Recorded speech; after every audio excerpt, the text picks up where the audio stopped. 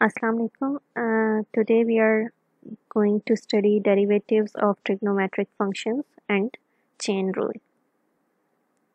In the previous lectures we have learned techniques of differentiation and higher order derivatives. In today's topic we will study about the derivatives of trigonometric functions and chain rule. At the end of this lecture, you will be able to find the derivatives of trigonometric functions, and you will be able to use chain rule to find the derivatives of some complicated functions. Derivatives of trigonometric functions. Here we will discuss the derivatives of 6 basic trigonometric functions.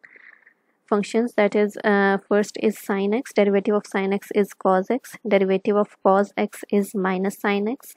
Derivative of tangent x is secant square x. Derivative of cosecant x is minus cosecant x cot x.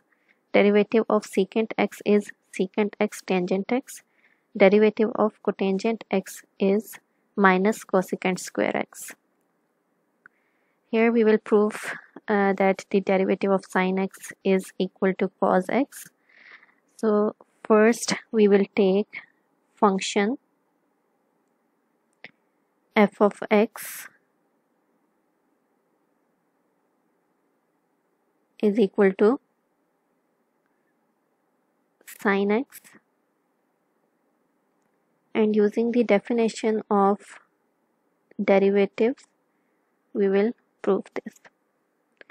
So here it is the definition of derivatives. Here f of x plus h, using this will be sin x plus h, and f of x is sin x. Here we are using the formula for sin x plus h, that is sin x cos h plus cos x sin h, और ये वाला sin x as it is यहाँ पे आ जाएगा. Now we have to take common from these two terms. इसमें से हम sin x common ले लेंगे, तो हमारे पास रह जाएगा cos h minus 1 divided by h. ये h भी साथ में हमने डिवाइड कर दिया. उसके बाद इस टर्म को h से डिवाइड किया तो ये हमारे पास cos x sin h divided by h बन जाता है. In the next step we have just rearranged these terms. ये हम इस साइड पे ले आए और यहाँ पे in second term we have taken out minus 1 as common. हमने जब इसको कॉमन लिया तो यहाँ पे हमारे पास रह गया 1 minus cos h divided by h. Now we have applied limit as h approaches to 0 on each term. यहाँ पे हर टर्म पे हमने अप्लाई कर दिया है, ठीक है. इसको भी एज इट इज़ लिखा है. इस लिमिट से आप लोग सब फैमिलियर होंगे, ठीक है. साइन ये लिमिट्स हम लोग लिमिट के चैप्टर में पढ़ चुके हैं, ठीक है. तो यहाँ पे आपके पास sign h divided by h as h approaches to 0 is 1. Similarly इसको हम एज इट इज़ लिख देंगे और ये लिमिट्स भी आप लोग पहले पढ़ चुके हैं. This limit is equal to 0. ये टर्म 0 हो जाएगी. यहाँ से limit h approaches to 0 cos x is equal to cos x. Cos x does not involve the variable h and hence is treated as a constant in limit computation, ठीक है. इसमें h की तो कोई टर्म नहीं है, ठीक है. ये एज अ कांस्टेंट यहाँ पे डील होगा. cos x as it is आ जाएगा और कांस्टेंट की लिमिट आपके पास कांस्टेंट ही होती है. अब जो बाकी इसके ट्रिग्नोमेट्रिक फंक्शंस हैं, रेस्ट ऑफ द फंक्शंस, उसके प्रूफ्स आप लोगों ने खुद ही करने हैं using this definition. Chain rule. If g is differentiable at x and f is differentiable at g of x, then composition f naught g is differentiable at x, that is y is equal to f of g of x and u is equal to this, and dy by dx is dy by du into D you bye D x. यहाँ पे देखें chain rule हम लोग कब use करते हैं, जब हमारे पास कंपोजिशन फंक्शंस आ जाते हैं, यानी y डिपेंड कर रहा है x पे और सॉरी y डिपेंड कर रहा है y here f is the function of g and g is the function of x। ठीक है, तो यहाँ पे अगर हम ट्री बना लें, यहाँ पे आपके पास जो y है y u पे डिपेंड कर रहा है, ठीक है, g को हमने u कह दिया, and u further depends on x, ठीक है, and we are interested to find the derivative of y with respect to x and variable. ठीक है, तो हमारे पास यहाँ से इसका जो रूल बनेगा वो होगा dy divided by du multiply by, एक ही लाइन में हम चल रहे हैं तो हम प्रोडक्ट लेंगे इन डेरिवेटिव्स का, du डिवाइडेड बाय dx। ये हमारे पास चेन रूल के लिए फॉर्मूला बन जाएगा। अल्टरनेटिवली हम इसको इस तरह से भी देख सकते हैं, यहाँ पे हमने y is a function of y is f of g of x, तो यहाँ पे f of g of x ही को यूज़ किया हुआ है, तो ये बेसिकली हमारे पास क्या हो जाएगा, f नॉट g का डेरिवेटिव बेसिकली हम ले रहे हैं, तो it will be derivative of f and multiplied with derivative of g inside function, derivative of outside function multiply by derivative of inside function। ये भी यही सेम चीज़ एक्सप्लेन कर रहा है। ठीक है, this is basically derivative of outside function and this is derivative of inside function. So in example 1 we have to differentiate this function. We will take u as x cube, then y is equal to cos of u। यहाँ पे हमने x cube की जगह u को substitute कर दिया। Using chain rule हमारे पास क्या बन जाएगा, यहाँ पे देखें y depends on u and u further depends on x, so dy by dx is equal to dy by du multiply by du by dx। तो हमें ये दो डेरिवेटिव्स फाइंड करने हैं। du by dx हमारे पास कहाँ से आएगा, इसको डिफरेंशिएट करने से, इसको आपने डिफरेंशिएट किया तो du by dx is 3x square. Secondly हमें dy by du चाहिए, तो हम इस फंक्शन का डेरिवेटिव लेंगे विद रिस्पेक्ट टू u, ये हमारे पास आ जाएगा dy by du is equal to minus sign u। Now substituting these two derivatives in the rule, हमने ये इनको सब्स्टिट्यूट कर दिया, तो हमारे पास डेरिवेटिव बन जाएगा minus 3x square sine x cube. Example 2, यहाँ पे भी हमारे पास एक फंक्शन गिवन है टेंजेंट स्क्वायर x, इसको हमने डिफरेंशिएट करना है विद रिस्पेक्ट टू x। तो हम लोग टेंजेंट स्क्वायर x को इस तरह से भी लिख सकते हैं। Using power rule, we have 2 times tangent x, then derivative of inside function. This is basically the derivative of outside function. We have used power rule, 2 times tangent x, and then derivative of inside function. Inside function is tangent x, so derivative of tangent x is secant square x. तो ये हमारे पास derivative बन जाता है 2 times tangent x secant square x. This is derivative of outside function, derivative of inside function. Now next example, in the next example, this is outside function and this is inside function. First we have to calculate the derivative of outside function using power rule. It will be like this, 1 by 2 x square plus 1 power n minus 1, so n minus 1 here is minus 1 by 2. This is the derivative of outside function. Now the derivative of inside function. So the derivative of inside function is 2x. This 2 will be cancelled out with this 2 and we are left with this function. So this is the derivative of this function. Some more examples. f of x आपको ये function given है. Here this is the outside function and this is the inside function. In the previous example you have substitute the inner function as u. तो आप लोग उस तरह substitution से भी कर सकते हैं और इस तरह डायरेक्टली भी आप इसका डेरिवेटिव ले सकते हैं.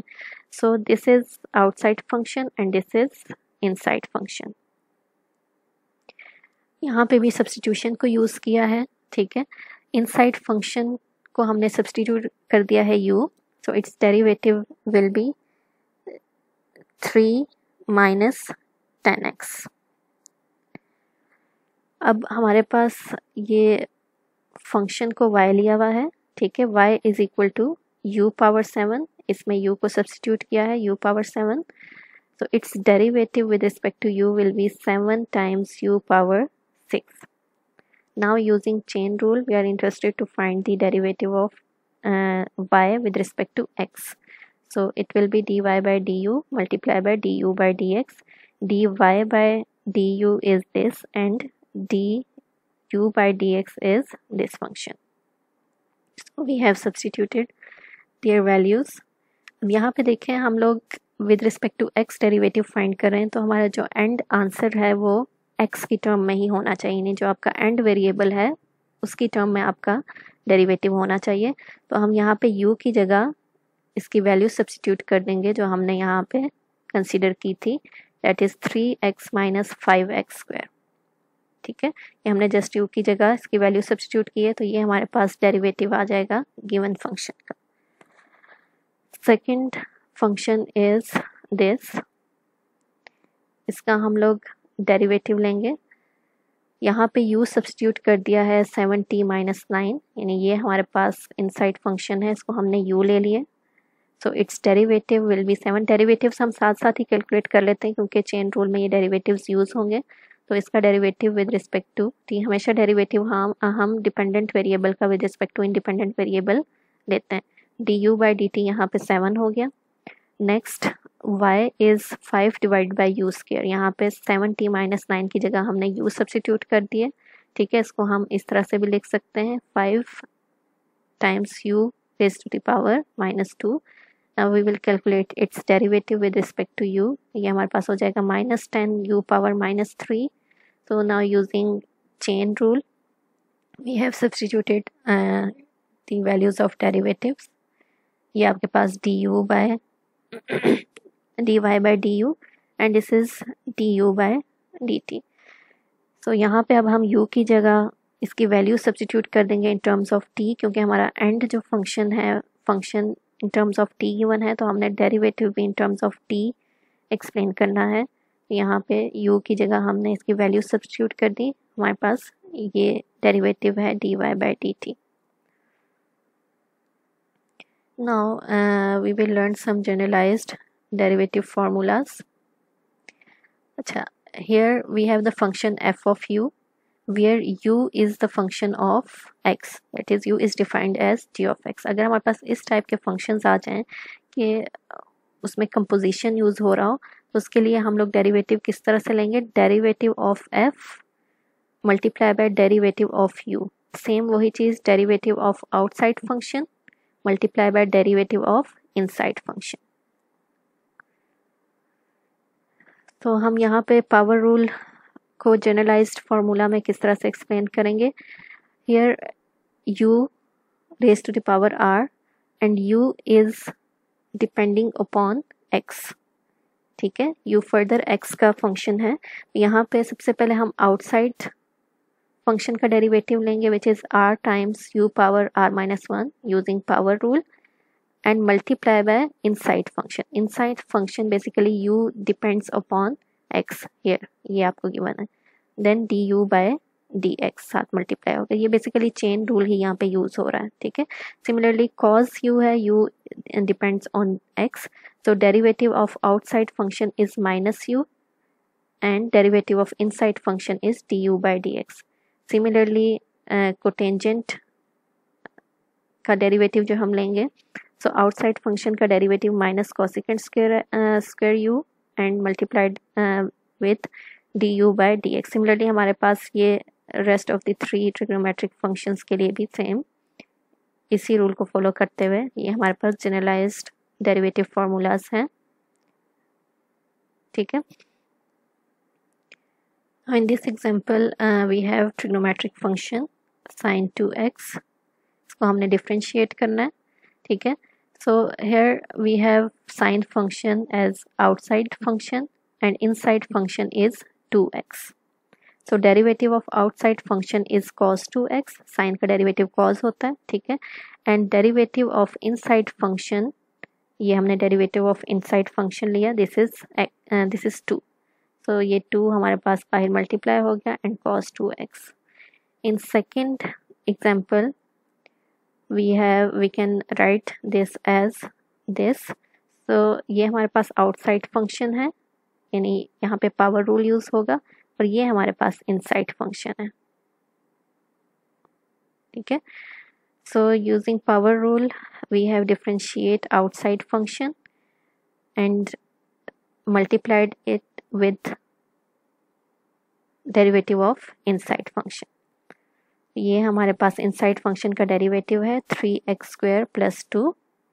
so इसको थोड़ा सा रीअरेंज किया तो हमारे पास ये डेरिवेटिव आ जाता है इस फंक्शन का.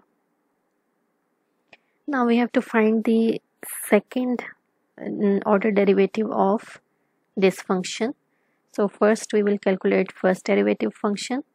So using chain rule, here the outside function is sine and inside function is 3x square. So the derivative of outside function is cos 3x square and the derivative of inside function is 6x. ये derivative 6x. So ये आपका first order derivative आ गया. Now we are interested to calculate the second order derivative. So we will differentiate first order derivative with respect to x. So derivative, now here we have product of to terms. तो यहाँ पे हम product rule use करेंगे differentiation का. तो हमारे पास 6x first function as it is, derivative of second function, second function as plus second function as it is, derivative of first function. ठीक है. so ये हमने इसका फॉर्मूला लिख लिया. अब हम इनको डिफरेंशिएट करेंगे. 6x first function as it is, इसका हम डेरिवेटिव लेंगे. ठीक है. तो इसका डेरिवेटिव हमारे पास आउटसाइड फंक्शन cos है, cos का derivative minus sign 3x square. उसके बाद इनसाइड फंक्शन 3x स्क्वायर है, इनसाइड फंक्शन का डेरिवेटिव साथ मल्टीप्लाई हो जाएगा. Similarly cos 3x square as it is आ जाएगा and derivative of 6x is 6. ठीक हो गया. Now this function is, this term is already simplified. इसको हमने लिखना है 6x minus sign 3x square as it is आ गया and the derivative of 3x square is 6x. ठीक है. so this is the second order derivative of this function. अब यहाँ पे आपके पास फंक्शन ये गिवन है, इसका अभी हमने सेकेंड ऑर्डर डेरिवेटिव फाइंड करना है. First we will differentiate it with respect to x. अब यहाँ पे भी आपके पास दो फंक्शंस का प्रोडक्ट है, तो हम लोग प्रोडक्ट रूल यूज़ करेंगे. ठीक है. First function as it is, derivative of second function, second function as it is, derivative of first function. ये आपके पास sine x as it is आ गया, कॉज एक्स का derivative minus sine x, cos x as it is, sine x का derivative cos x. ये हमारे पास बन जाता है माइनस साइन स्क्वायर एक्स और ये हमारे पास बन जाता है कॉस स्क्वायर एक्स. तो ये हमारे पास फर्स्ट ऑर्डर डेरिवेटिव आ गया. Now we have to calculate the second order derivative. तो हम लोग फर्स्ट ऑर्डर डेरिवेटिव को फिर से डिफरेंशिएट कर देंगे विद रिस्पेक्ट टू x. तो हमने डेरिवेटिव अप्लाई कर दिया on both terms of first order derivative. यहाँ पे हमारे पास outside function minus sine x है, इस पे हम पावर रूल यूज़ करेंगे तो ये -2 साइन एक्स हो गया, and inside function is minus sin x, so derivative of inside function is sin x, so the derivative of sin x is cos x। ठीक है, तो यहाँ पे आउटसाइड फंक्शन बेसिकली आपके पास स्क्वायर था तो उस पर आपने पावर रूल अप्लाई कर दिया, और इनसाइड फंक्शन आपके पास ट्रिग्नोमेट्रिक फंक्शन था। सिमिलरली इसको भी हम इसी तरह से डिफ्रेंशिएट करेंगे। आउटसाइड फंक्शन हमारे पास स्क्वायर है तो ये पावर रूल यूज होगा 2 cos x। ठीक है, फिर इनसाइड फंक्शन आपके पास cos x है तो cos x का डेरिवेटिव माइनस साइन x। ठीक है, तो ये हमारे पास -4 times sign x cos x, second order derivative of this function. Next we have this function, यहाँ पे भी सब्स्टिट्यूशन यूज़ किया है। सब्स्टिट्यूशन से ये है कि थोड़ा सिंपल हो जाता है, तो अगर ज़्यादा कॉम्प्लिकेटेड फंक्शंस आ जाएं तो आप उसको सब्स्टिट्यूशन से कर सकते हैं, अदरवाइज आप डायरेक्टली भी उसको डिफ्रेंशिएट कर सकते हैं। ठीक है, तो यहाँ पे हमारे पास आउटसाइड फंक्शन स्क्वायर रूट है, यानी पावर ऑफ सम फंक्शन, और इनसाइड फंक्शन हमारे पास ये फंक्शन है। ठीक है, तो इनसाइड फंक्शन को हमने सब्स्टिट्यूट कर दिया u। Now the derivative of this function, यहाँ पे हमने इस टर्म की जगह u लिख दिया जो हमने यहाँ पे कंसिडर किया है। सो इसका डेरिवेटिव यूजिंग पावर रूल हमारे पास ये हो जाएगा। ठीक है, 1/2 u पावर -1/2, और u is further depends on x, so using chain rule यहाँ पे आपके इनसाइड फंक्शन का डेरिवेटिव भी आ जाएगा। This is derivative of outside function and this is derivative of inside function. यहाँ पे हमें du/dx फाइंड करना है, तो हम इसको डिफ्रेंशिएट करेंगे विद रिस्पेक्ट टू x, तो इसका डेरिवेटिव आपके पास ये आ जाता है 3x² minus cosecant x cot x। ठीक हो गया, ये हम यहाँ पे सब्स्टिट्यूट कर देंगे इसकी जगह। ठीक है, तो ये हमारे पास डेरिवेटिव हमने सब्स्टिट्यूट कर दिया। एट द एंड हम u की जगह इसकी वैल्यू सब्स्टिट्यूट कर देंगे जो हमने एज्यूम किया था, x³ plus cosecant x। So finally we have derivative this of this function।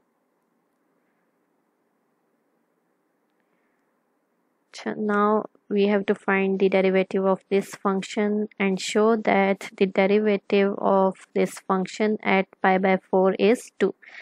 First we have to calculate its derivative and then we have to prove that the derivative of this function at a point π/4 is 2।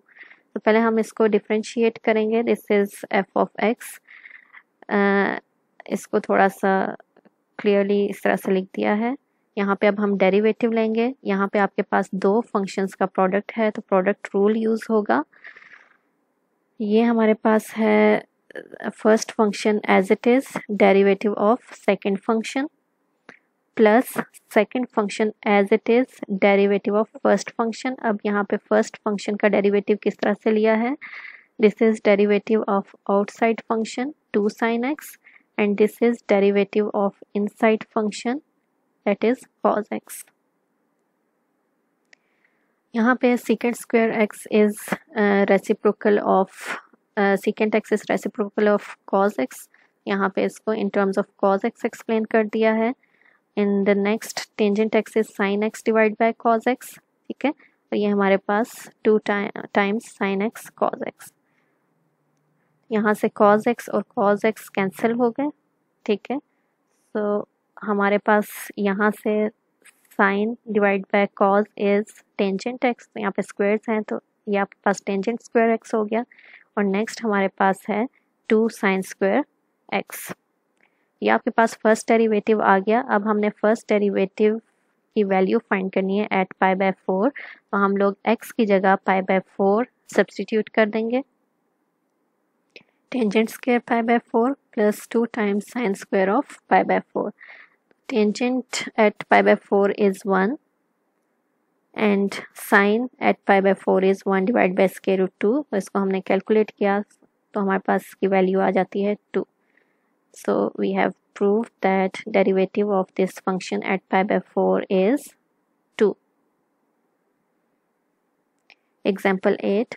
Suppose x and y are both differentiable functions of t and are related by the equation y is equal to x square plus 3.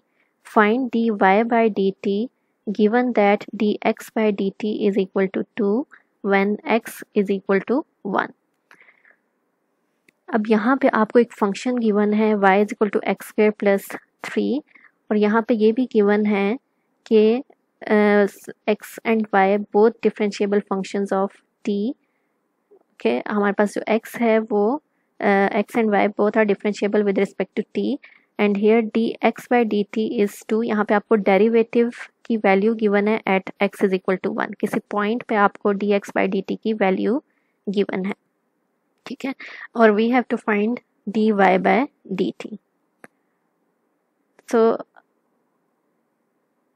ये हमारे पास function है, ठीक है, हमने dy bye dt find किया, both side पे derivative apply कर दिया.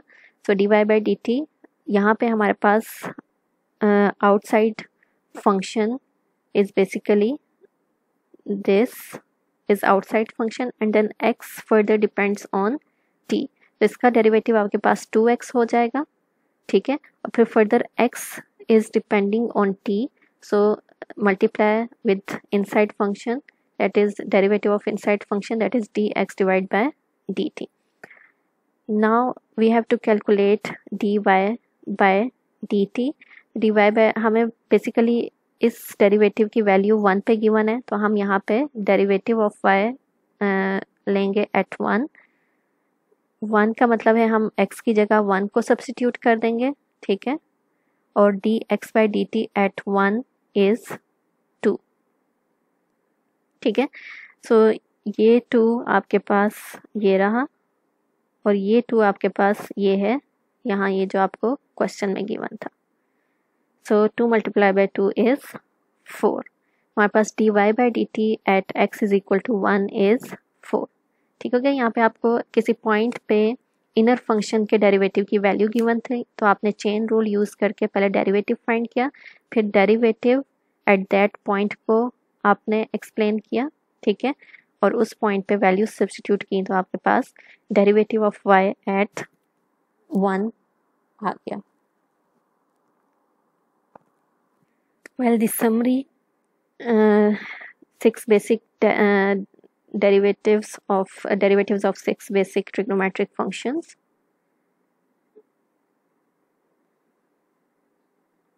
And this is the formula, generalized formula for the chain rule, that is if you have function fu and u is further depending upon x or some other function, then this is the derivative of outside function and this is derivative of inside function. This is basically the chain rule. Practice exercise आपको given है exercise 2.4 question number 1 to 29, and for the chain rule exercise 2.6 question number 1 to 4 and 7 to 58. इसको अपनी practice के लिए आप लोग try करें. अगर कोई प्रॉब्लम आती है तो अपने रिस्पेक्टिव टीचर्स के साथ इसको डिस्कस कर सकते हैं आप लोग. Take care of yourself. अल्लाह हाफिज़.